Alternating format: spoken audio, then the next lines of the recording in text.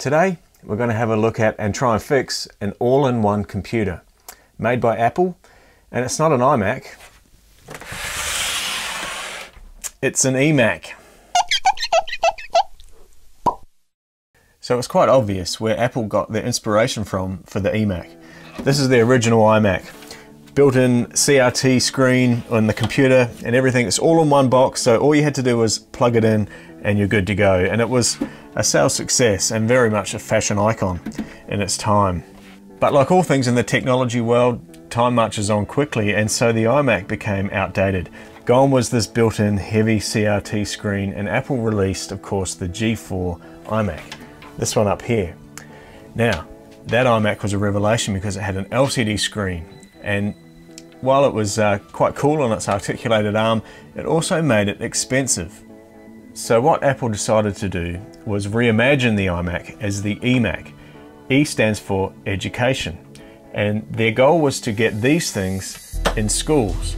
And essentially it's the same guts, the same internals as that G4 iMac up there. But they put it in the older technology CRT body and all in one again. So all you need to do is plug in a keyboard and a mouse and a power cable and you're good to go. And it was a big success. Introduced in 2002, they sold all the way through to 2006. The last version to be produced, which is the one I have here, has a 1.42 gigahertz G4 processor in it, making it pretty powerful for the day. So this machine was produced all the way through to 2006, when it was replaced really by the G5 iMac, which you can see over my shoulder up here.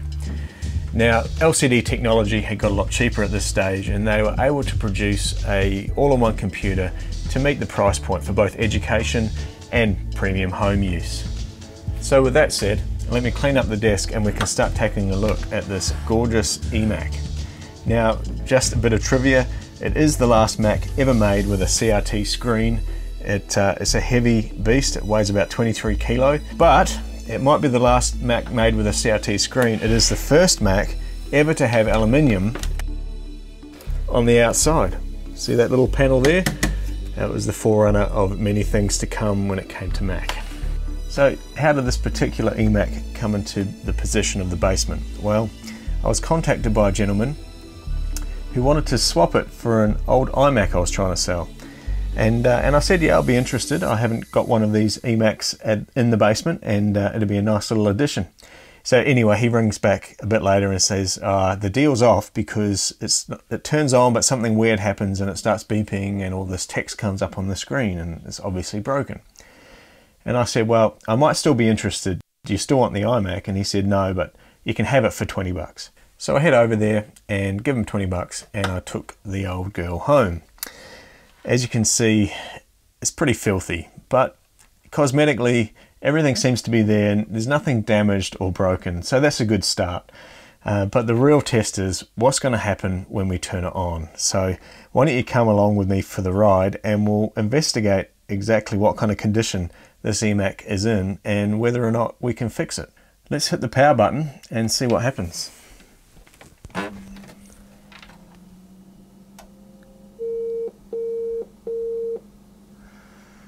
3 beeps, and that's it. Now, I don't know a whole lot about these things, but to me that could indicate a memory issue. So that's going to be the first thing I'm going to look at, is swapping out the memory, and then we'll see what happens from there. Right, so I've put the unit on its side, and you can see there's a little door on the bottom here that allows us, I'm pretty sure, to get to the RAM under there. Let's undo this screw here and see what's under this hatch.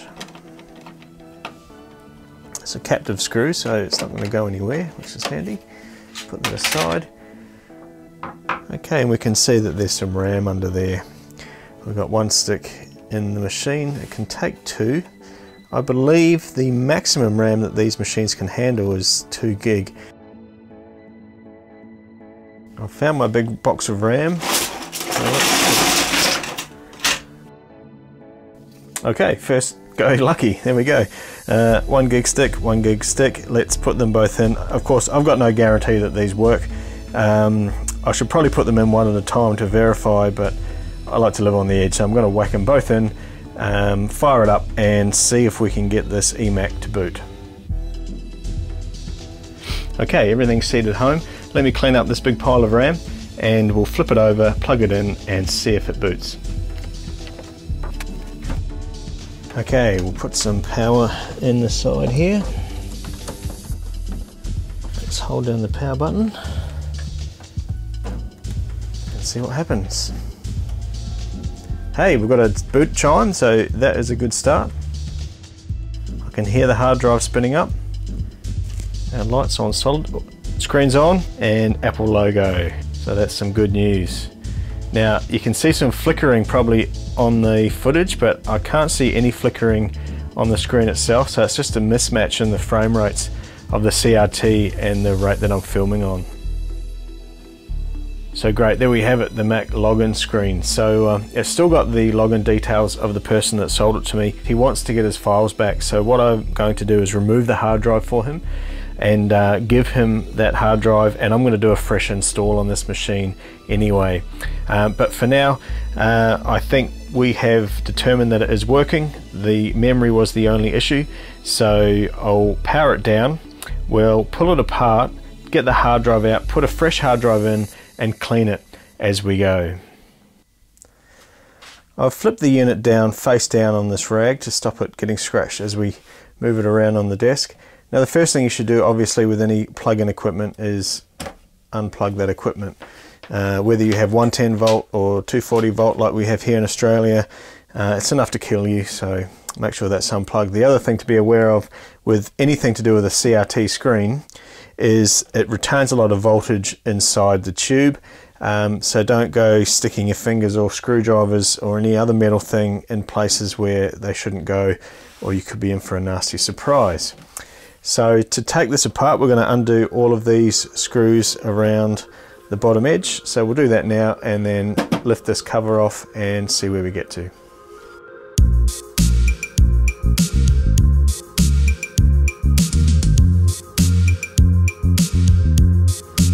Okay, I guess it looks like these little feet have to come off as well. So it's loose. I think we have some wires going to this switch though, so let's just get it up and see if we can see in there.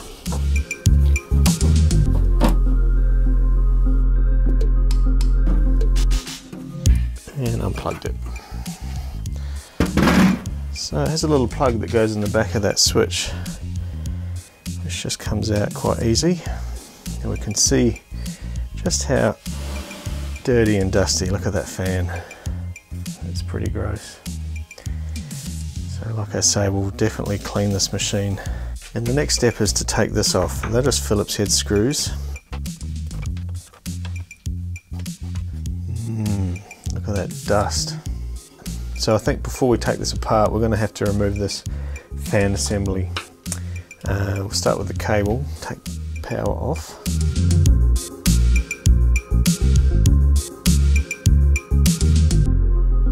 And it looks like, are we free? No, we're cable tied. Where's my pliers? Okay, I found these, so they'll do the job.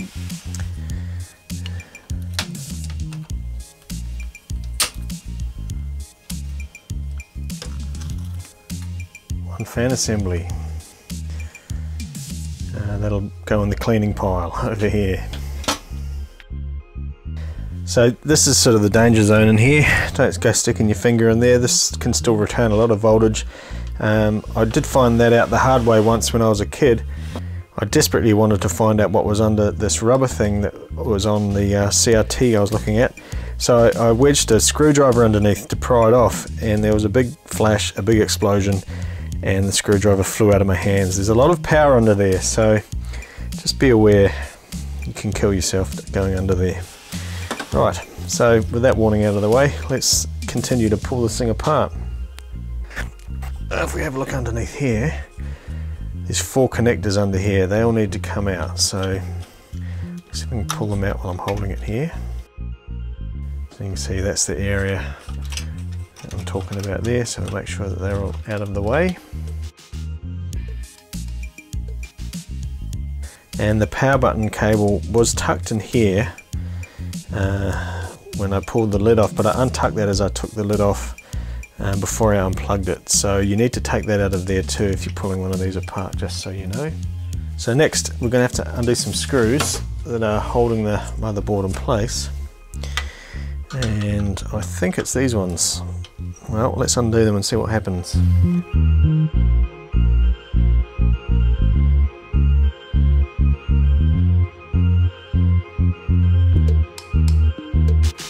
Now in theory, it should just slide out. Oh, here it comes.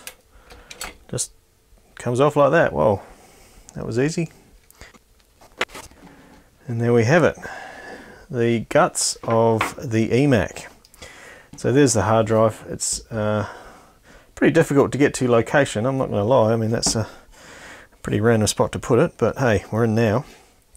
And I do wonder if while we're here it would make sense to put new thermal paste on under here where the heatsink is, because this could probably be quite old thermal paste, and I'm guessing the processor's under here, and I'm not sure what that heatsink's for, and who knows what that is. But if you want to find that out, you can Google that stuff. I'm just trying to make this thing work again. Okay, to get the hard drive out, you've got to take the little caddy apart. How's that plugged in down the bottom? That's a weird cable. I wonder if we should unplug it from down here.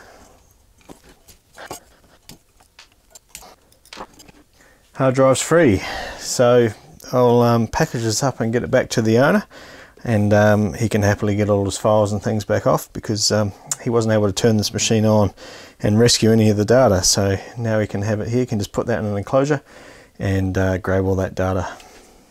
Okay, I've got some of this Cooler Master thermal compound I found lying around, so I'm going to have a go at reapplying the thermal paste underneath this, which means we've got to get this clip off. I'm not quite sure how we do that. Probably just hack at it with a screwdriver like I'm doing, is it? Maybe not. Okay, looking at the back, there's a clip here, if you can see that. So we'll unclip it. Oh, there's a reset button. I wonder what happens when you push that. Oh, who knows.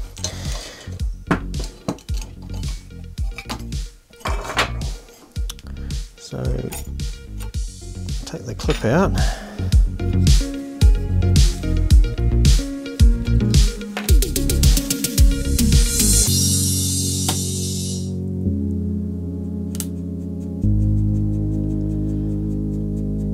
Oh, it's pretty nerve-wracking. I don't want to pull the processor off.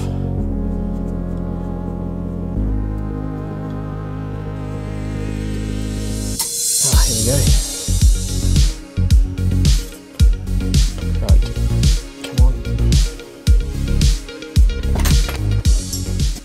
Ah, it's got a screw on the other end. Note to self, undo all the screws first. Heat pipe off. So you can see the underneath of the heat pipe there, and the old thermal paste is pretty dry and gross. So we'll get some isopropyl alcohol and we'll clean that up and throw this back on.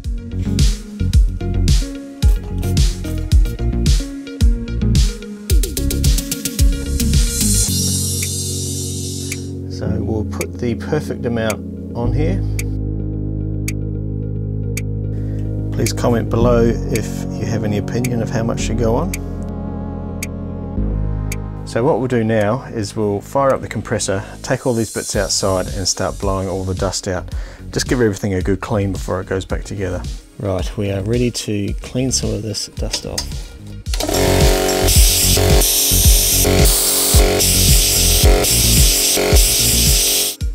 So I've put things sort of back together a bit. We've put the new hard drive in. I had a 250 gig hard drive lying around, which is an IDE drive, so I've popped that back in. I've also put this clip back on the heatsink, which I forgot to put on before, so that holds that down nice and tight against the processor. We can see we've got the heatsink here. It's still a little bit dusty, so I've got my handy little vacuum with this little brush nozzle. So we'll just give that a bit of a clean up, and then we'll look at replacing the battery while we're in here as well. Great, nice and clean. So if we have a look in here, we can see the battery. I would say that that's the original battery, well due for replacement. So let's pull that out. I'll put the multimeter on it and we'll just check that it is indeed no good anymore. Right, so we're getting 0.01 to 0 volts. This battery is had it. So thankfully I have another battery which I've got in advance, anticipating that we need to swap this one. So same sort of battery, let's just double check, and 3.6 volts, which is what we're supposed to be getting. So we'll pop that in, and that should solve any problems with the time and the date not being quite correct each time we start it. So there we go, all done. It's nice that they included a replaceable battery. Sometimes you pull these old computers apart and they've got a soldered battery or something equally as annoying. Makes it a little more difficult, but this is a nice easy one to change, so it makes sense to do it while we're in here.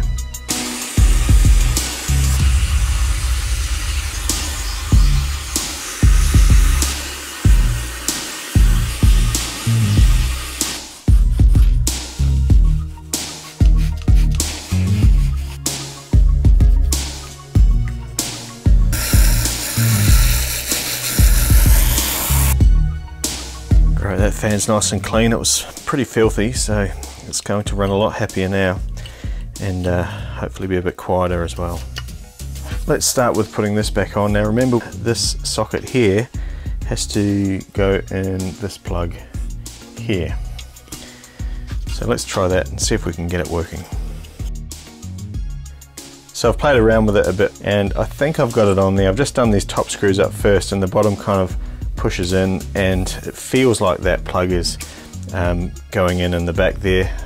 I'll finish off tightening these screws and putting the others around, and fingers crossed it's going to work. I guess there's only one way to find out, isn't there? We'll put it back together and see if we've got any screen happening. Next is this fan assembly, now looking a fair bit cleaner than it was. Still a little bit dusty, but there's only so much we can do without disassembling it fully and giving it a clean, and there's only so much I've got patience for, so we'll leave it at that.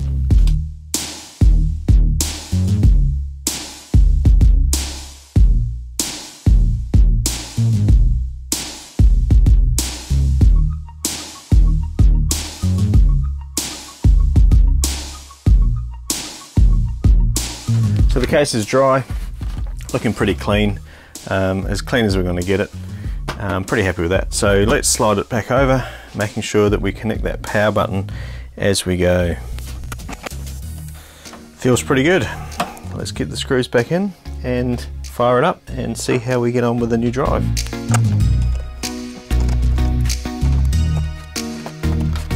Okay, I made a slight mistake here. These are supposed to be little plastic feet, so just back them out, put the proper ones in. Almost there. Got the last piece to put together. Give that a quick clean.